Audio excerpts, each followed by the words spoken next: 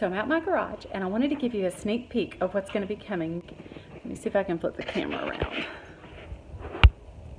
I don't know how to do that. So I went to one of my favorite stores in Carrollton. She's going out of business, unfortunately. The name of her store is Classy Cricket, and she had the most beautiful greenery. Can you see this magnolia? So all she had in her store was full of the spring stuff. So I picked up some different things. I think I'm going to make an arrangement with this crab apple and the yellow in my dining room. And I may go back and get another yellow stem and another crab apple just to make it fuller. And then I got some lamb's ear. Isn't that beautiful?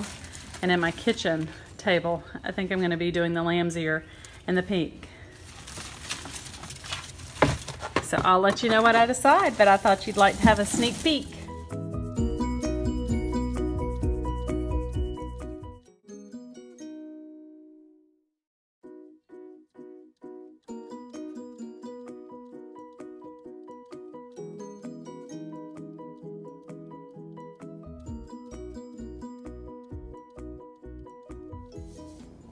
So for my tablescape in my kitchen, I decided to go with, I kept the same place settings that I had before, except I did change out the plates. I had gotten a set of 4 cute little bunny rabbit plates at TJ Maxx last year that I just love. It has 2 different patterns.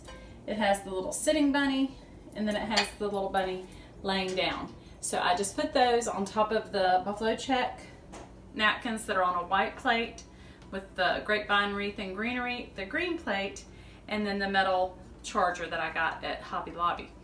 I originally had this arrangement in this metal bin, but from the pictures, if you'll notice on the pictures, it looks airy through the middle, and I didn't like the way that looked. And I remembered that years ago, when I had gotten this plate set at Target, that I got the matching pitcher, and I thought that pitcher would just be perfect for this arrangement. So I just popped the arrangement over. Sorry, I got a stick hanging out I gotta fix. I had popped this arrangement in here. I did have to trim off the bottom of the stems because the neck was more narrow than the other base. So I had to trim off the ends to make it fit into this pitcher. But I'm much happier. I think it has a better balance to it than it did in the other one. So that is my tablescape for my kitchen.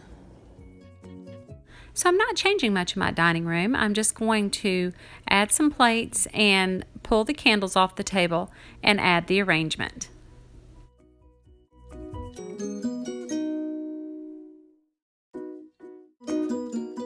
So I went back to the store and got another sprig of crabapple and another sprig of the woody plant too, and it definitely helped.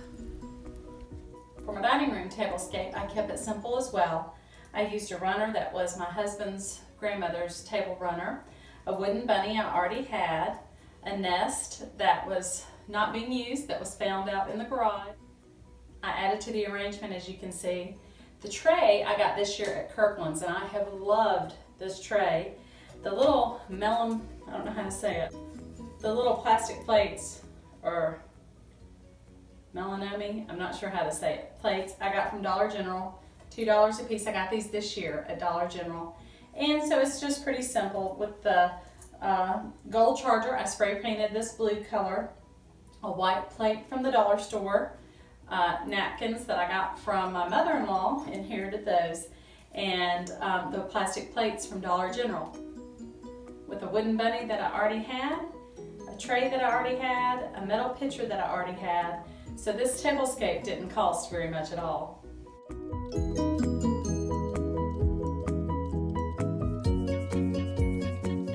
Thanks for watching. If you haven't subscribed to my channel, I'd love to have you subscribe.